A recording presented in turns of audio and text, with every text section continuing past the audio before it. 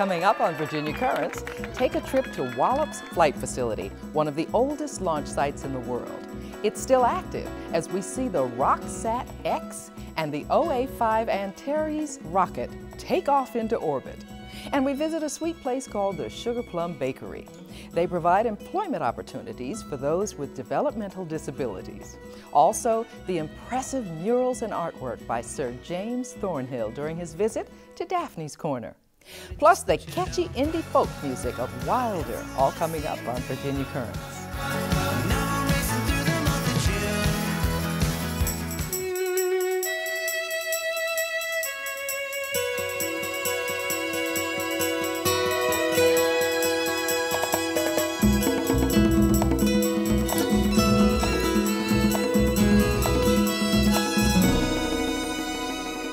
Welcome to Virginia Currents. I'm Daphne Maxwell-Reed. Wallops Flight Facility is one of the world's oldest launch sites. It originally started launching rockets under NASA Langley in 1945 with an expansion in 1959. The facility currently stretches over 6,000 acres, with its bread and butter being suborbital programs which include scientific balloons, sounding rockets, and airborne science aircraft. We visit the facility on two special occasions: the payload launch for Wallops' RockSat-X program and the launch of the OA-5 Antares rocket. The RockSat-X program is geared towards students. The purpose of the program is to offer hands-on experience that can be taken from the classroom and transferred into jobs and careers once the students graduate. 2016's program hosted students from Puerto Rico, Wisconsin, Virginia, and Hawaii, just to name a few.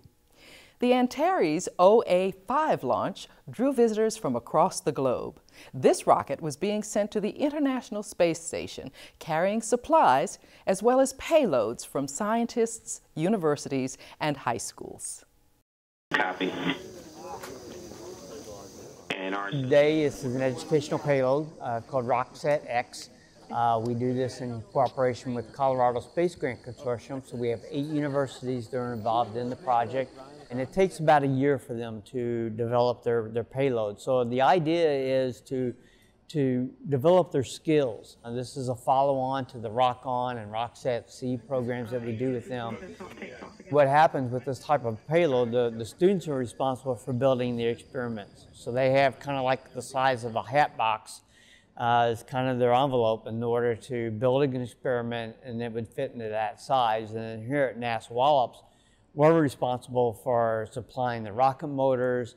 With the payload, we also are responsible for the recovery systems, any of the batteries. We're also testing some new technologies for sounding rocket that may fly in the future with this particular experiment, flight. So it's a little bit of everybody involved in this one. To elaborate on what ours is, it's a software-defined radio payload. We're testing a software-defined radio module, consumer off-the-shelf or COTS, to transmit from space to both our ground station here at the launch site as well as our ground station in Blacksburg, Virginia, where our school is. The idea is to show that this technology can be used on commercial and government satellites. Communication with satellites is something that's really expensive, and this would be a much cheaper alternative. So if we can prove the validity of this kind of communication device, then it would really drastically lower the cost of satellite communication. In our payload, we have this new design of a clamshell, and we will see if the methods that were used to design it were effective, if it survives the heat, the vibrations, and everything. Well, basically our experiment consists of collecting micrometeorites from the meteorite trail and then taking them back to the Earth and into our laboratory to analyze and sequence them to see if the peptides, the amino acids, proteins, anything that we find in space are any different from the ones that we already know that are in Earth. ACS, Jet 229. March 10, 9, 8, 7, 6, 5, 4, 3, 2, 1, mark.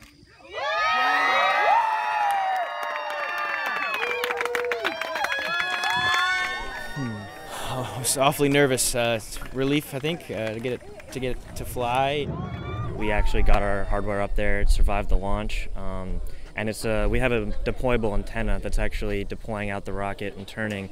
And we were worried for a little bit that would survive launch because it takes about 20 Gs of vibration force through launch, and so the fact that our antenna survived and we were able to actually transmit, we transmitted about 32 bits of data, which isn't much, but it means we had a successful connection with our antenna and our ground station back in Blacksburg.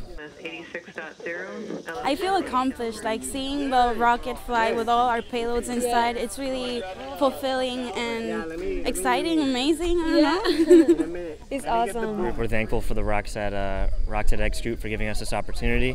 It gives universities across the country a cheap way to get actual hardware into space.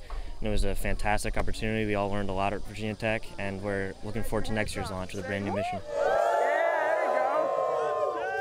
Throughout NASA, I mean, the idea we want to try to encourage students to include science, technology, engineering, math, and the Rock-On Rockset C, Rockset X program is one of those programs that we get those students to understand what is really involved and get them to get some hands-on learning. It's nice to have the book sense, but to get that hands-on learning is something different. So we're working to not only educate students through programs like this, through internships, but also educate teachers. And then the teachers can go out and educate the younger students and get them involved to understand that science is cool. What drew me to work over here at NASA in general is just space, technology, that sort of thing. The unknown of the universe, you know, being able to be a part of being at the forefront of human space flight and just being able to go out to space is really cool. This is OA5, this is Orbital Antares rocket. They've launched from here numerous times. The last time was 2 years ago, October 2014. We're very excited to have it here. It's carrying the Cygnus cargo. We're hoping everything goes well. It's been 2 years since the OA3 crash. We've got a lot of experiments on there, both from scientists, universities, high school experiments, all that kind of stuff. We've got supplies on there, food. Wallops is one of the main resupply stations. Kennedy Space Center through SpaceX is the other. So just basically ensuring that the astronauts up there have everything they need in a timely manner. They're up on the space station. So thanks very much for picking that song out for us. And you're very welcome. Oh my gosh, I have been so very fortunate to be a NASA astronaut and have the opportunity to fly in space twice. Astronaut Kay Hire on the right holding the handheld laser. First of all, as humans, we're just curious. We need to know what's out there. But specifically on the International Space Station, we're doing studies that benefit everybody here on Earth. We're doing all kinds of studies in a different type of a laboratory. This laboratory does not feel the effect of gravity.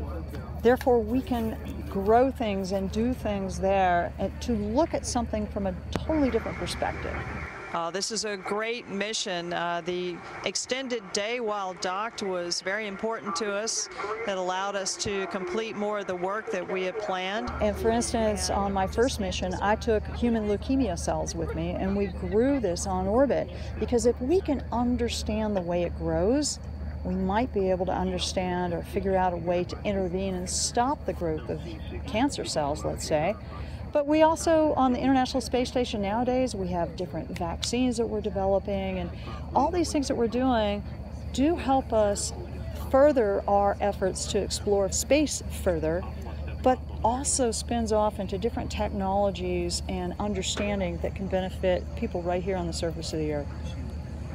And I really hope that more people get that experience to fly in space, and most especially young students, and I think that they will. You know, some of our young school children nowadays are going to be of the age that possibly could be the ones that are the first humans on Mars, and we hope they come and join our team and help us get there. Well, certainly space exploration, most people think of astronauts and scientists and engineers and, if you will, very geeky people. And there is a lot of that. And science and math is very important, but you know, we need an entire team. T-minus 10 seconds. Photographers, videographers, artists, accountants, lawyers. My first space mission, I flew with a veterinarian. So we need an entire team of all different types of talent. So just because math and science might not be your favorite subject, you still need to take those courses. But there may still be a place for you on the NASA team. So come join us.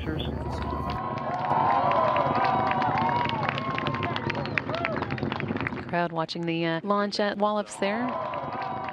If you want to check out a launch firsthand, visit nasa.gov/wallops.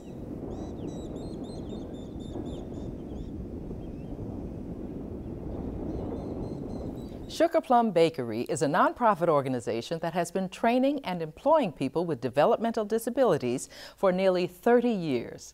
The bakery was founded by Reverend John Jordan, Carl and Deborah Marshall, parents to children with special needs. The three of them felt that their children had great potential once they got out of school, so these parents decided not only to create opportunities for their kids, but to provide opportunities for others with disabilities as well, to be as independent as possible. We visited Sugar Plum Bakery to meet some of the staff and ask them why they feel they have such a sweet gig.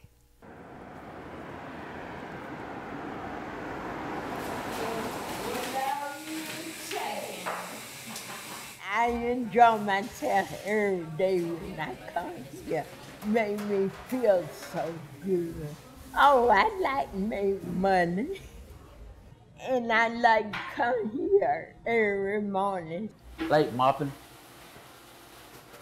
clean this whole thing, make it spotless. I like to meet new people or something like that. I feel it's important to have opportunities, especially employment opportunities for people with disabilities, because so many people, they really want to work. And that is the bakery. I'm working hard and I got my money sweet. I'm feel like making stuff like cakes and cookies and scones and everything, I guess. The plan.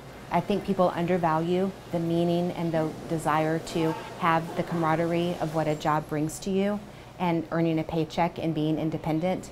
And this population wants the same thing that we all want.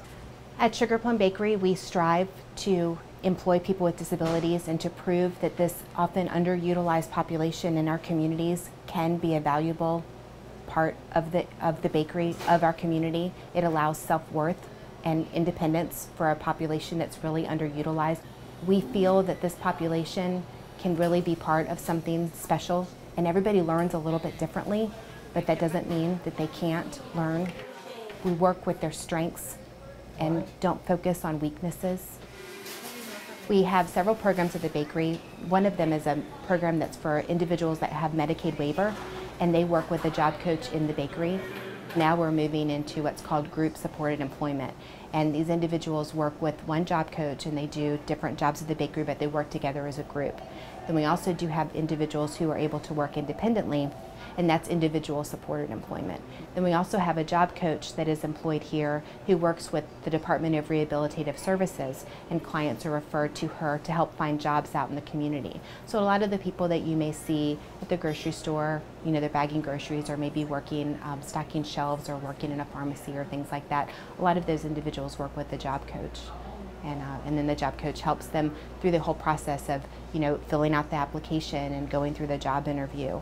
And then once they get the job, she actually helps them and helps the employer so that the individual knows what their job is and knows all of the skills that they need. It's a really great organization because there's so many different skill levels at the bakery. If somebody is lower functioning and all they can do is build boxes and stamp bags, well, that's okay because we need that. We need the boxes for cookies and cupcakes. But if someone is higher functioning, they can read a recipe, then we have that too. They just do so many different jobs, like greasing pans or washing our dishes, you know, cleaning up, helping customers. They're just an integral part of what we do at the bakery. It's a dream job I work here. I never had a job before like this. My favorite thing, make people happy. The fact that we're open to the public and people can actually see an integrated work environment is so wonderful. What's really special about us now being here for almost 30 years now, when people come in to the bakery, they came in with their parents when they were younger, and now they have kids and are coming in to the bakery. So to see that full circle moment is really wonderful, because you think if the community, we wouldn't be here without them. They are supporting us and supporting our mission and continuing to buy our products, which help us to do what we do of supporting these individuals with disabilities. And we're also educating the public about the worth of this wonderful population as well. So it's definitely a full circle moment. And it's really important, and it is very special to see that, and we get to see that daily, and that does mean a lot. Yeah. Thank you, Trish. We're more the same than we are different, I think. You know, there's more, it's just learning differently.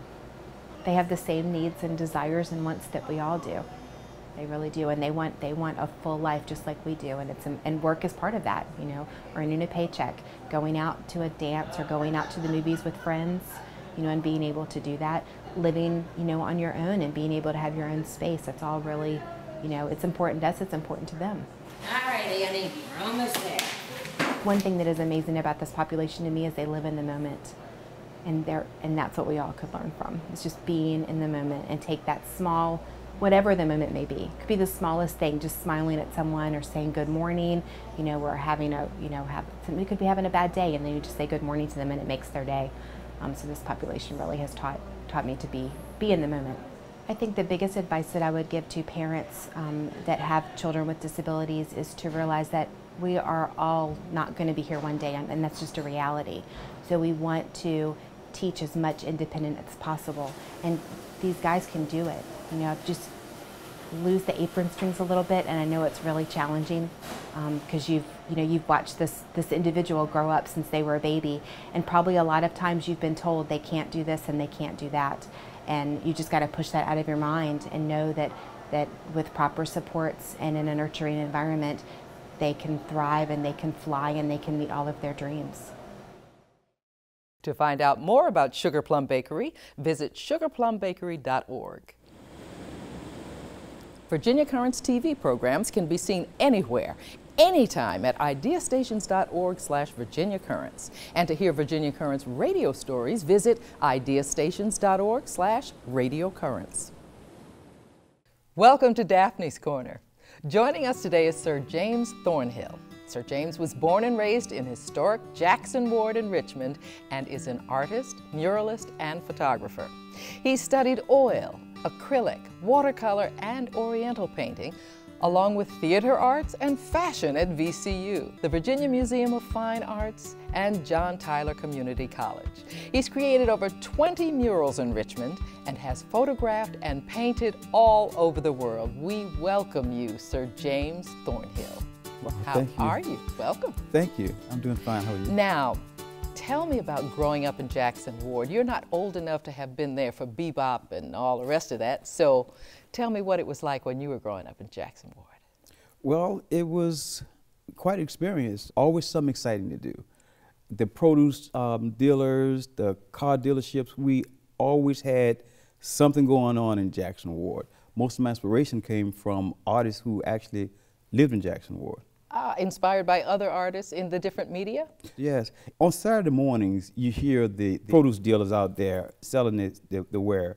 They'll come up with things like watermelon, cantaloupe, 3 mashed potatoes, and salt pork. Every morning you hear things like that going on. Mm-hmm. You heard construction working going on. It was just a creative place to be inspired by. And what got you started on the art track? It's hard to say, Daphne. It was always there. I was always doing something. Mama used to call it piddling. Mm-hmm. In elementary school, never took a real interest in academics. It was always drawing, so much so that my teachers started having me doing bulletin boards and decorating other classrooms. It was instinctive, I guess. Did you start with painting, sketching, or photography? I started with sketching. Mm-hmm. And as I got older, the photography came. Mm-hmm. But painting, sketching, anything I could do, pencil, crayons, I started off with those basic things, and then afterwards we moved to photography. Now tell me, when you started painting murals, was it at your suggestion or someone asked you to dress up a building? Someone called me and asked me would I consider painting a building, and I'm like, wow, it's huge. And I started thinking to myself, I did some research, and I realized that you paint a building one brick at a time. I like painting large-scale paintings anyway, so why not take it a step higher? So I get there one day, I look at this large building, I'm like, wow, how do we get this thing done? And it came back to me, one brick at a time. So it was a suggestion. Never thought I would ever be doing murals 40 feet to 60 feet tall. And what subject matter did you choose or did they choose? I'm a historian, so most of my murals are of historical people who actually built these areas. Like in Jackson Ward, about 8 murals are dealing with people who actually built and helped to cultivate that area. So most of it is historical pieces. And how did your acting get into the middle of your painting? My acting, well, it all came natural, you know. Most of this is not something that was planned. It's sort of like you wake up one day, here it is. I worked at Philip Morris for 33.5 years. I'm retired now, right?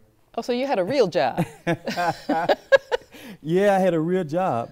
So even working at Philip Morris, I was going to school, learning things. When I came out, I had all the time in the world. So it's like, it's not planned. I just get up in the morning and say, okay, these are the projects I want to do. I call people together and we get it done. Wonderful. I love this. What is it called? Serenity.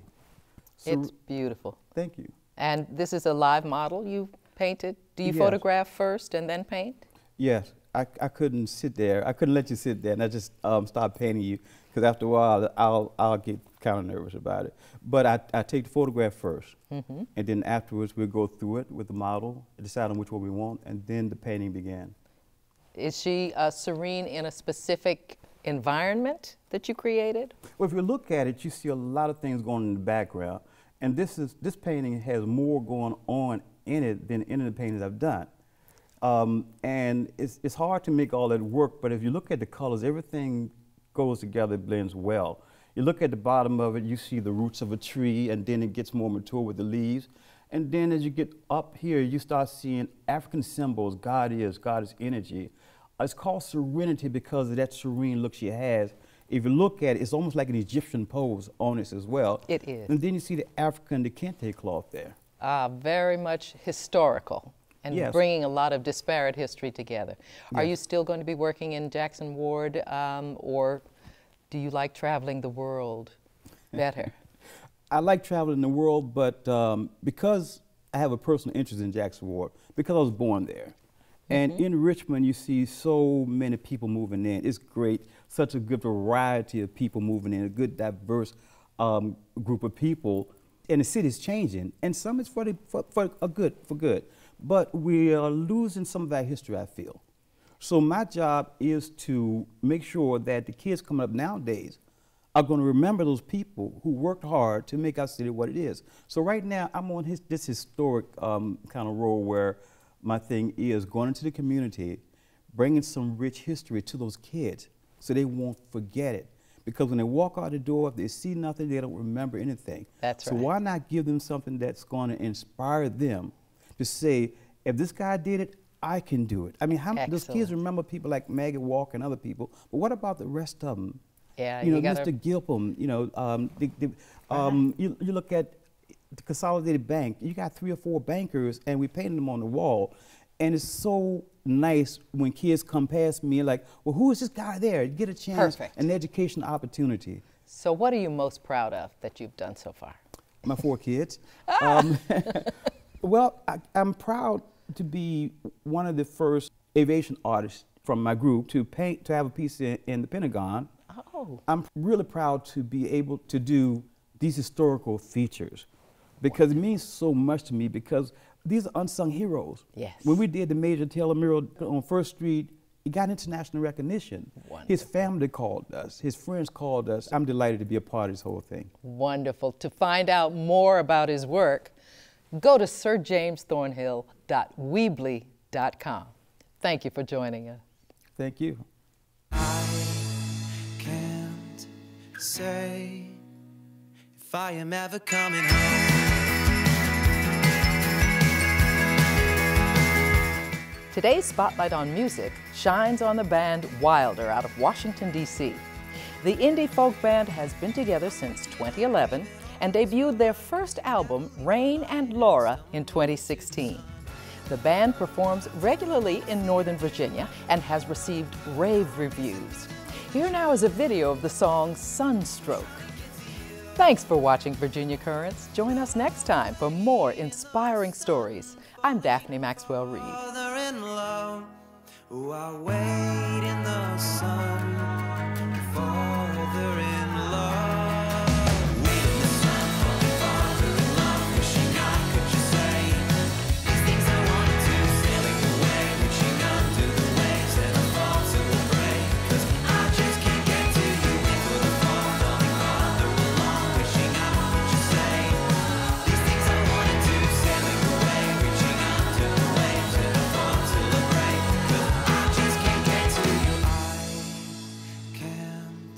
Say if I am ever coming home.